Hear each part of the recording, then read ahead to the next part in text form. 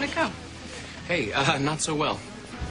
Oh, I'm sorry. No, I don't blame her. I was proposing for all the wrong reasons. I mean, liked her and all.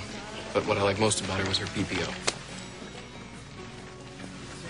You don't have insurance?